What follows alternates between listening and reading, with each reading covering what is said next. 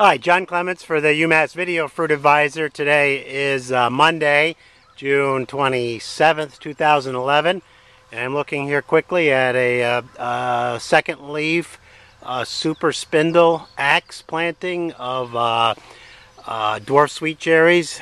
These are Rainier on Gisela 3 rootstock. You can see some of the fruit there. These Rainier have a pretty nice crop load. I've been struggling a little bit to keep the birds out of it, but nice trees, and these really have to be covered up to prevent from rain cracking. There's some cracking already. Should be harvesting these in about a week. But those are the Rainier on Gisela 3.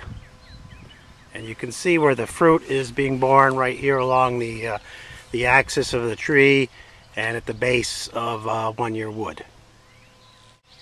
And these are Skeena on Gisela 3 also. A little more variable growth. I'll tell you, those Rainiers have looked really good.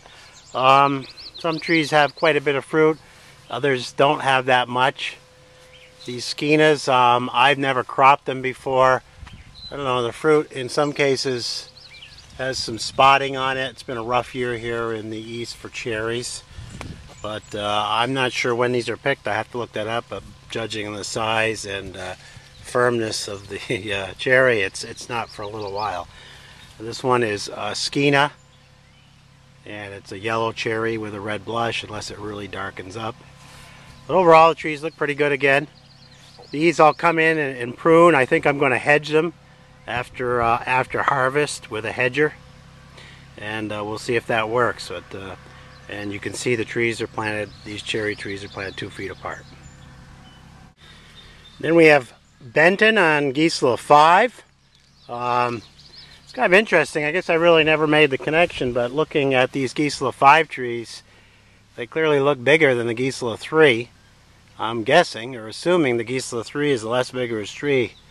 Off the top of my head, might be the best variety for this system.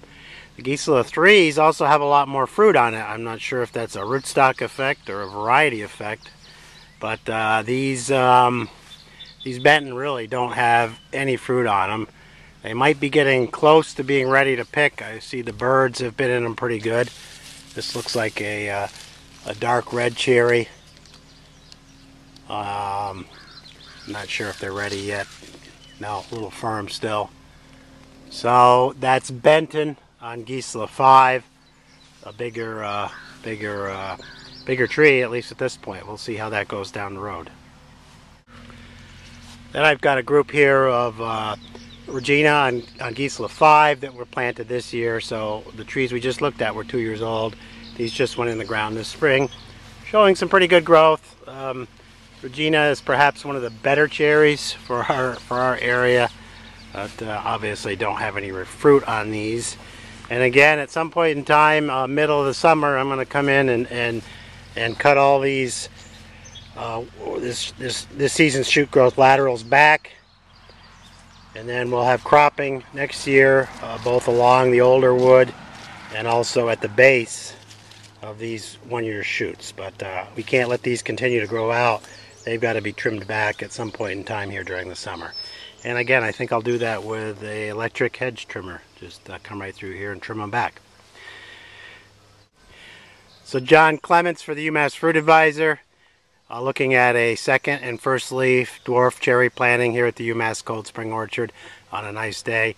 Have a good one. We'll visit again.